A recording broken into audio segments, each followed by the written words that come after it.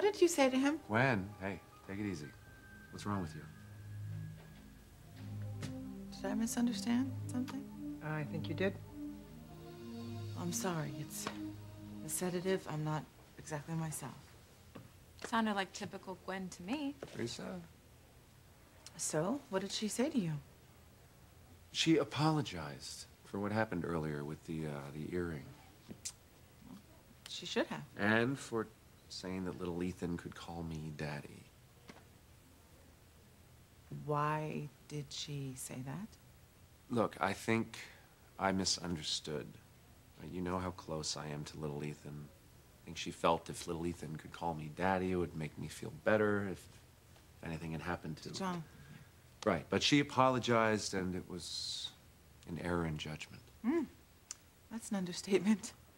Some things really should be left unsaid. And now is really not the time to be talking about losing children, because I have lost a child, and I know you have. And wouldn't it be really, really devastating to lose another child?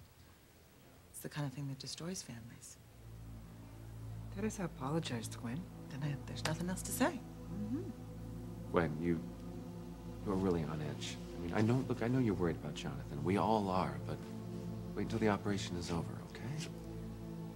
You're right. You're right. It's just Ethan, our baby. You know, he's in surgery. He's being cut open right now as we speak, and I know this is my fault. This is all my fault. I should have brought him to the hospital sooner. Please, can you ever forgive me? Please, can you ever forgive me? I'm so sorry. Listen to me. I'm not blaming you. Well, you should, because I'm a terrible, terrible mother. No, you're a human being is what you are. Human? She's a snake. That woman is shameless.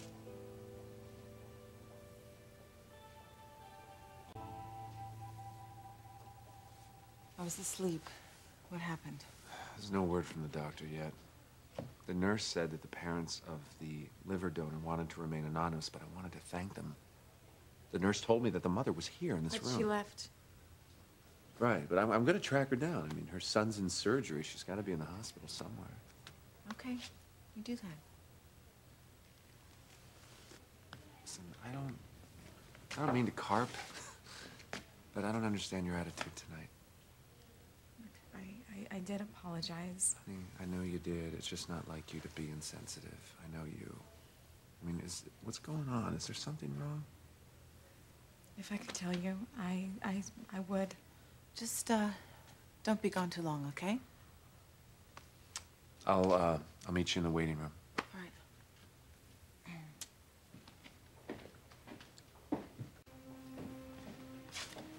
You better make sure she keeps her mouth shut.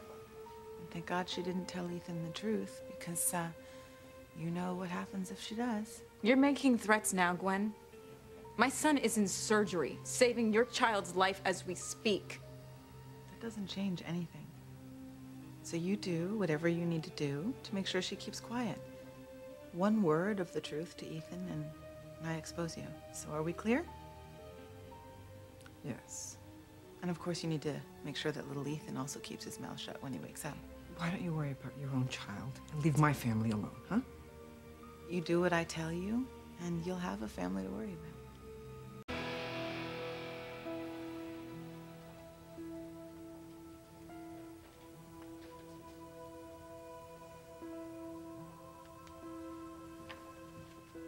Any word? No, not yet. Let's just hope no news is good news. Yeah, here's your coffee. Thank you. Frustrated, I couldn't find the donor's mother anywhere. I just want to thank her. I mean, can you imagine how generous and selfless this woman has to be? Are you sure maybe, money didn't change hands? Why would you say something like that? No. No, as far as I'm concerned, she's probably the most wonderful woman in the world. It's okay. You'll get through this, Mia. It's gonna be fine. Why is this happening, Mama? Why can't I tell Ethan the truth? I wish they would give us an update. Just pray everything's gonna be okay.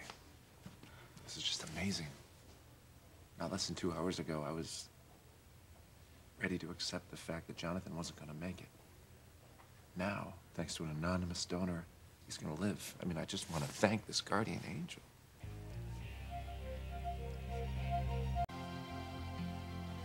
How long does this operation take? I don't know.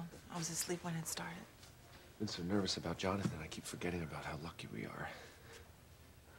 I mean, if it weren't for this donor, Gwen, I mean, Jonathan might not even be around right now. No, don't even say that. I want to meet the donor. I want to say thank you. I mean, maybe the father's around. All we've heard about is the mother. I don't know. She's got to be one hell of a woman, Gwen.